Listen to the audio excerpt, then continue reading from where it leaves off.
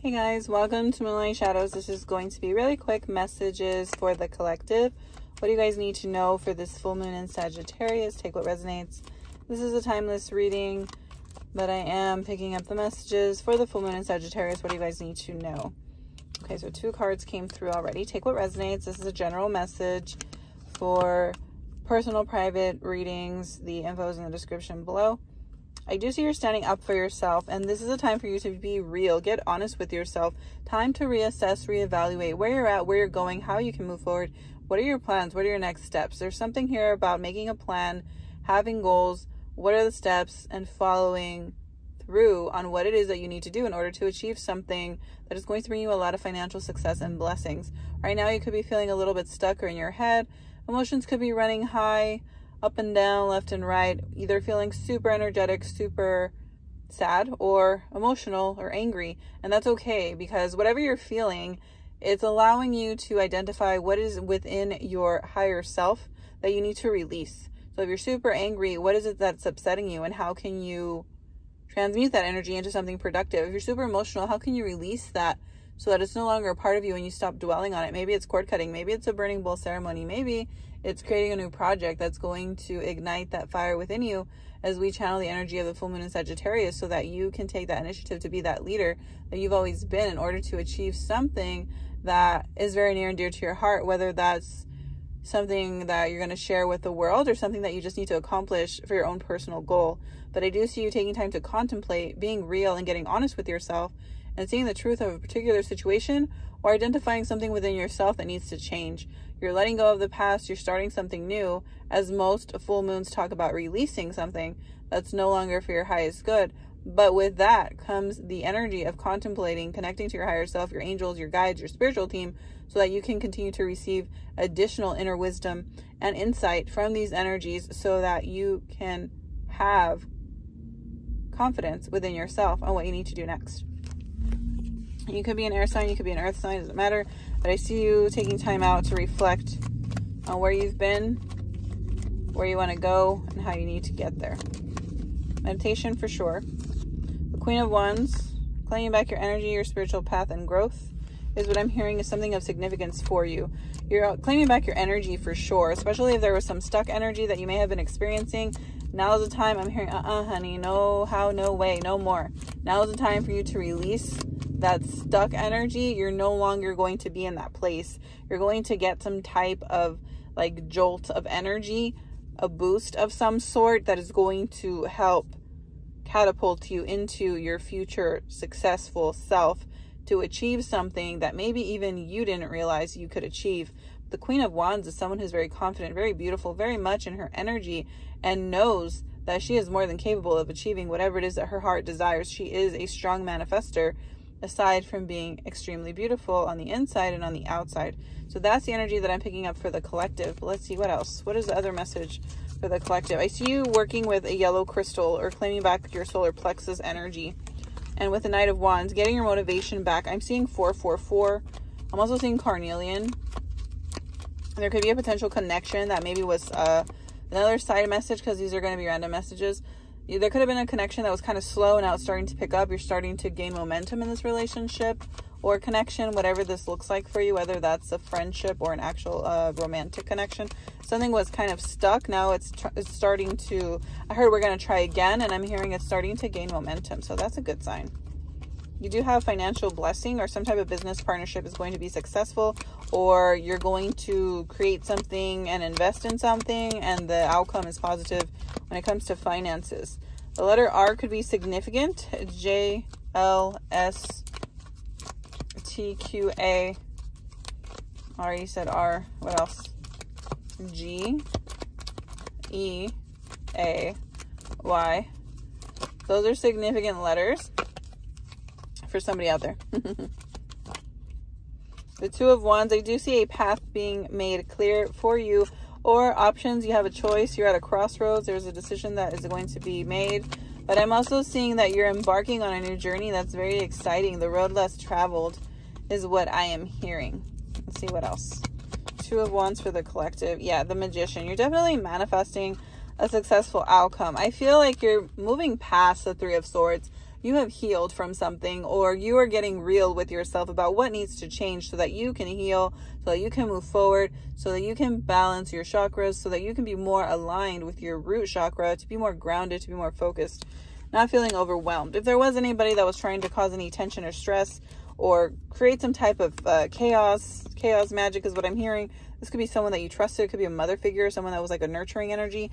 That is going to stop. They're not going to be able to affect you because you are in a higher frequency with the Six of Swords. I'm also getting you have spiritual energies coming through to, I heard they're back, as if someone who's passed away has came back in spirit to be your guardian protector or protectress is what I'm hearing, to make sure that you're in this energy, which is emotional fulfillment, happiness, with things to be proud of, as opposed to the Three of Swords, which would be sadness and heartbreak.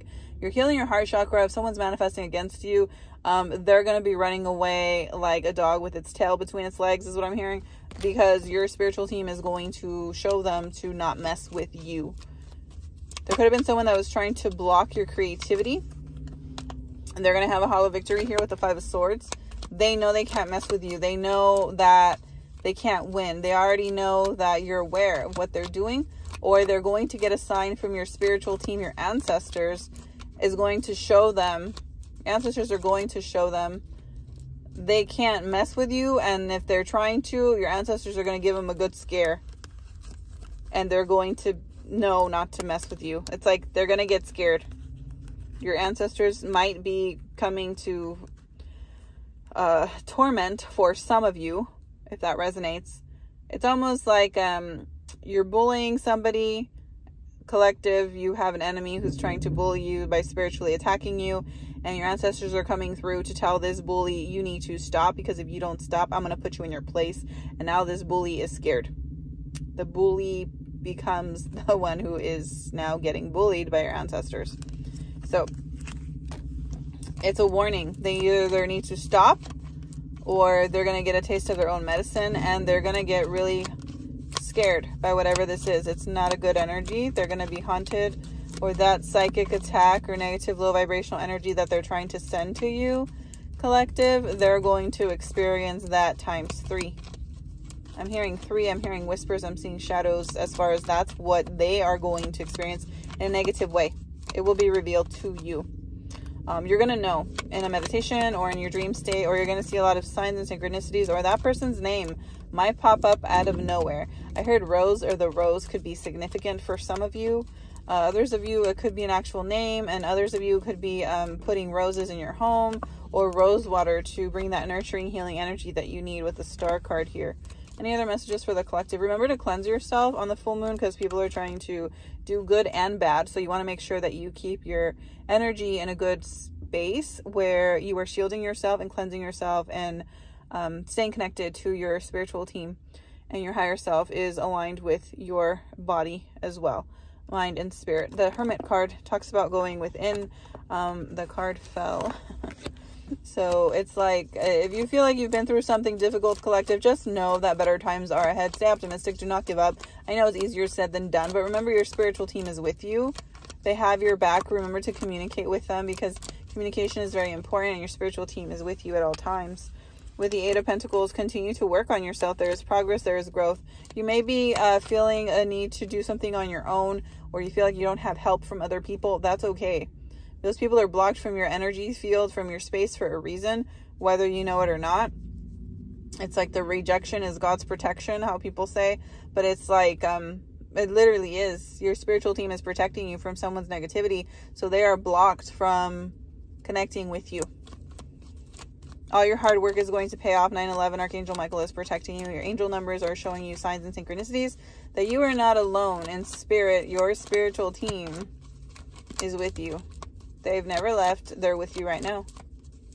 Some of you guys may get goosebumps as I say that, because you could be letting negativity affect you, and you may be feeling lonely. Like, why do I have to do all this by myself? Or where are my friends? Or where are my coworkers? Or where is this person that was always there? Now they're gone. It's because the universe is showing you that you're meant to do this on your own. They cannot follow where you're going, and where you're going is on a higher level of success or spiritual ascension, level up of some sort. They can't follow because they're not there yet. They still have some healing to do, and that's okay. We go through a lot of spiritual changes and transformation, and sometimes we can't take those people with us, and that's okay. No need to feel sad for them. You continue to focus on yourself. This person could also be jealous or envious of you, Aries, Leo, Sagittarius. They need to focus on themselves, or it could just be Sagittarius because we are in the full moon of Sagittarius right now. But this person cannot follow where you're going because you guys have different destinies, different things to work on, different spiritual paths. You are two different people. With the 8 of Swords, this person could be really stuck in their head about you, or starting to realize that they can't mess with you and that they need to heal within themselves, work on themselves instead of focusing on you. The stress that this person has is going to be sent back to them. They could have difficulty in their household, but it's because of the way they're treating you or the energy that they send to you. It's going to backfire. If they want you to have drama with your friends, family, the things that you love, they're trying to cause blockages. All that's going to get sent back to them. They're going to experience it. They think they have a blessing. I don't think so. That blessing turns into something negative because of the energy that they're sending to you. It's being returned to them by the universe, and it's going to happen within 3 to 5 days is what I'm hearing. And that is truth. You have a new beginning with the Fool card here, or a new path, something new and exciting, a new chapter in your life is going to be happening, and your enemies will be getting some type of bad karma. You have good karma, karmic justice, and a good outcome in a legal situation. I also see financial blessings for you with the King of Pentacles, and nurturing yourself with the Page of Cups, or having attention of others, friends and family that do care about you. It's a good time to be in the energy of those who genuinely care about you. And if you don't have anyone around you, this means you will be whining and dining yourself. Things change in your favor. The Wheel of Fortune, which I heard the Wheel of Karma, so has commenced, it has begun. I'm also getting someone was doing beauty magic on you to make you look older. They were jealous of your beauty or looks. Judgment is being passed. This person is going to get really old. They're going to get that energy. They could be either you're a Cancer or they're a Cancer, or there's a strong Cancer placement. I'm also getting they could be very emotional because they could have been like, oh my God, why does the collective look so young? And whoever your enemy is looking a little bit older. They got some wrinkles, or maybe this person is genuinely like 10, 20 years older than you. And that's not your fault, collective. You're just aging beautifully because that's who you are. This person's jealous of you. They wanted to make you look older, so they could have done a beauty spell to make you feel like you don't look beautiful, or they could have done a beauty spell to make others think you look ugly, when in reality that's not a thing. You're a beautiful soul, collective. This person, you're going to notice they're going to look like they aged 10 years. You're going to notice, you're going to be like, oh my God, this person looks hella old all of a sudden. They didn't look like that before. They're going to. It's because the energy is going to go back to them because that's their karma. You are going to go through a glow up, collective. Just know that that's going to happen. I heard just wait and see. With the 7 of Pentacles, it's only a matter of time because this is already in progress. So that's what I have for you, collective. Let me know if that resonates. I know the messages are all over the place, but that's the point of the random messages. Take the message that you feel is for you, and the one is not, to leave it alone. Remember to be in the energy of gratitude, release the past, welcome the new, and stay cleansed, protected, and blessed. And I send you many blessings. Bye.